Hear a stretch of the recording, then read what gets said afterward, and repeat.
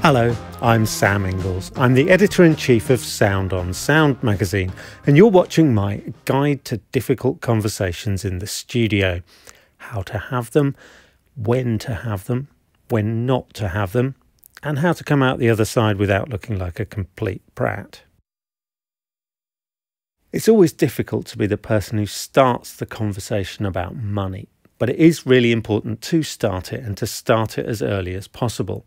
And that's not just because it's nice to be able to feed the kids, it's also about respect. There's a critical moment in this conversation where the client says something like, "So, how much is it going to cost me then?" And you know the amount of money you should be saying, but it suddenly seems like a terrifyingly large number. Surely no one's going to pay that much to hire you and your little old studio. Well, it's really important to keep your nerve at that point, and that's not just because you want to be able to eat. The more the client is paying for you and your services, the more they'll value you and your services, and the more they will respect you.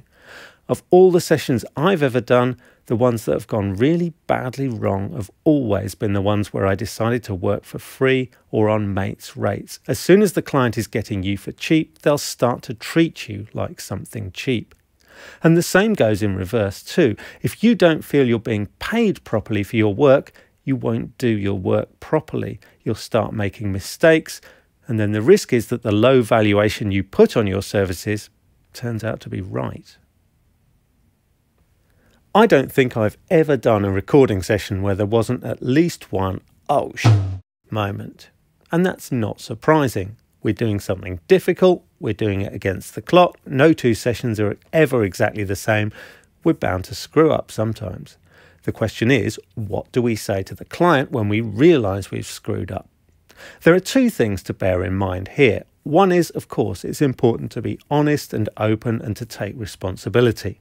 But the other is that if you undermine the client's faith in your competence, you are never going to get that back. So think carefully about whether you actually need to have this conversation.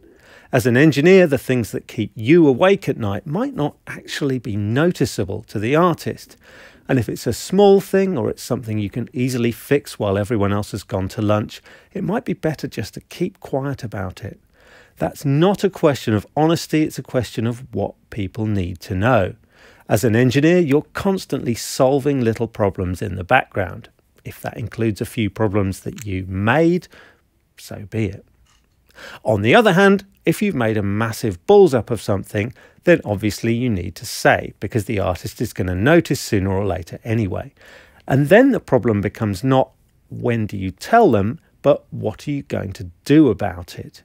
Don't go in and go, "I'm so sorry, I've made a complete mess of this, I'm going to kill myself," because that doesn't help anyone. Don't just offer them an apology, offer them a solution. "Oh, you're right, there is a little bit of a buzz on that track, isn't there? I'm so sorry. I tell you what, we could either do another take, or if you'd rather not do that, I could try using noise reduction." You know, man, when I recorded at Abbey Road back in 1973, they used just a little bit of a pitch-shifted flanger on my vocal. I really, really like that effect. Can we recreate that? Oh, yeah, cool, man. And could you just bring the bass up by 0.7 of a dB there? And yeah, that's lovely. And if you could just split off the high frequencies and put them through an old Boss chorus pedal.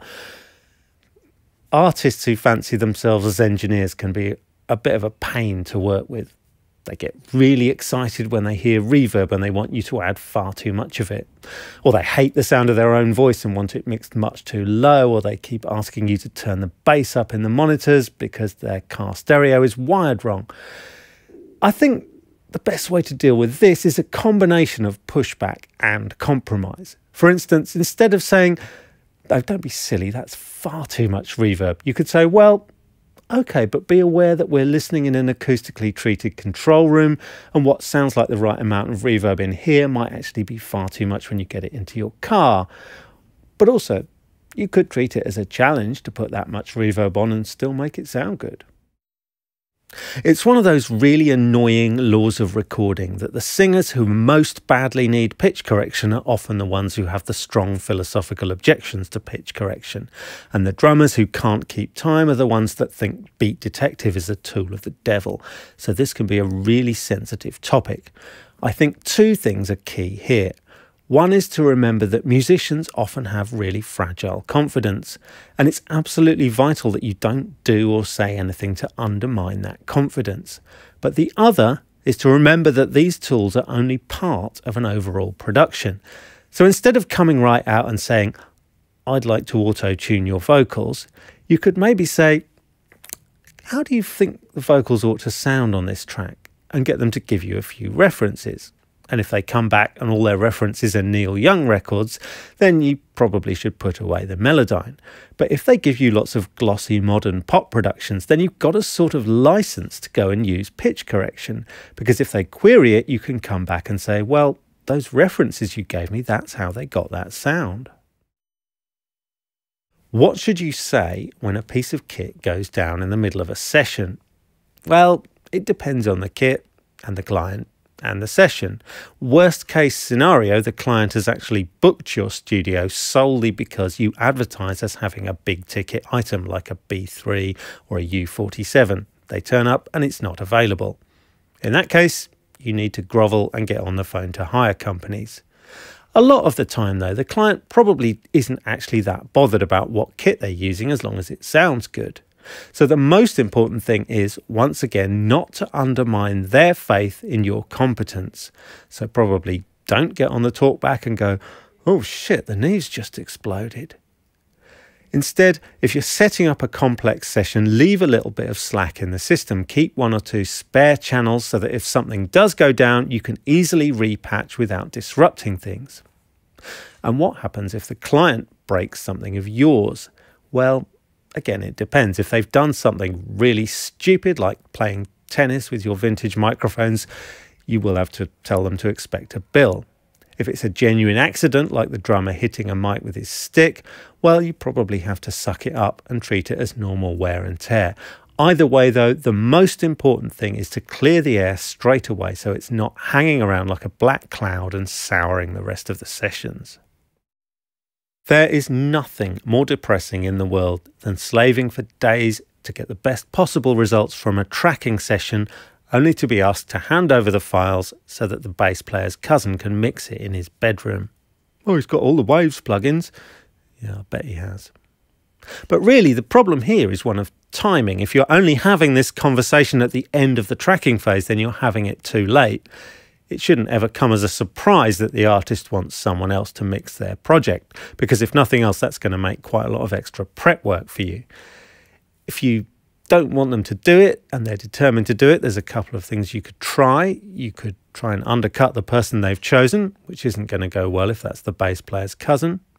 Or you can try and show them what they're going to be missing. Take a few hours, do a really, really good rough mix. But whatever you do, don't be a dick about it. Don't give them stems with all your effects baked in. Don't give them all the files as a single polywav that can only be opened from the Linux command line. Don't get all secretive about your plugin settings, because if they wanted confirmation that you're not professional enough to mix their record, that's exactly what you've given them. When a project goes sour, for whatever reason, there's a temptation to go, "Well, I don't care what you do with these recordings, just don't put my name on them." Personally, I think that's a bit precious. Does it really matter if your name is associated with something that was badly mixed by the bass player's cousin? In the scheme of things, almost certainly not.